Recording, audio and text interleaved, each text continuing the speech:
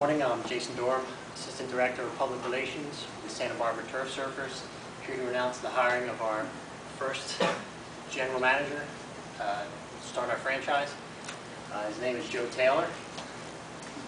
He's 38 years old. He's a resident of Sewell, New Jersey, and he brings a wealth of experience to our franchise. For the last 4 years, he's been involved with the Philadelphia Soul, including their Arena Bowl championship in 2008.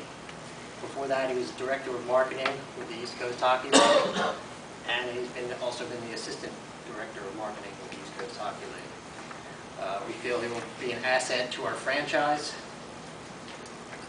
His marketing skills and his general manager experience as we take on this new venture with the AIFL. He brings also a winning experience from his time in Philadelphia, and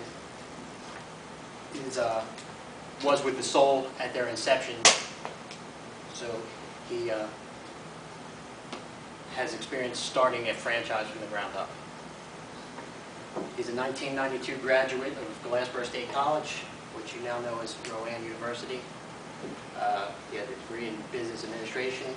It's a master's degree in business marketing from Temple's Fox School of Business and Management. And he also, his experiences with the ECHL helped build that league into what it is today, one of the more recognizable minor league hockey organizations. The other thing that he brings is a youthful exuberance that he will bring to our franchise as we try to corner a youth market going forward with this sport.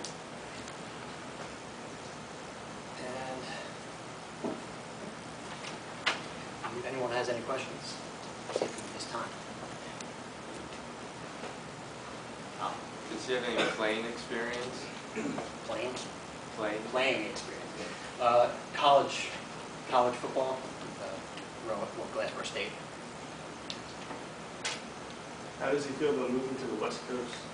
He actually is very laid back and has a relaxed, very casual attitude that will fit in with the West Coast vibe.